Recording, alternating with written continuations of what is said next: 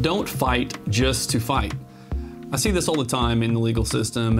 One lawyer gets a case, another lawyer gets the other side of the case, and then they just want to fight for no reason. They want to bring every little issue in front of the judge, and all that type of stuff does is creates a situation in which you walk into the court and the judge rolls their eyes and says, well, what are we doing here? What other kind of petty fight are we in now, folks? You don't want that. You know, the reason you want to just pick your battles is so that when you do go in front of the judge knows that you have a real issue here because they don't see you in court on every little thing. This kind of attitude also translates itself into your personal life. Let people get away with some things. You don't have to be a person that nitpicks every single thing out there when you're dealing with two people, whether it's a business relationship, whether it's a coworker.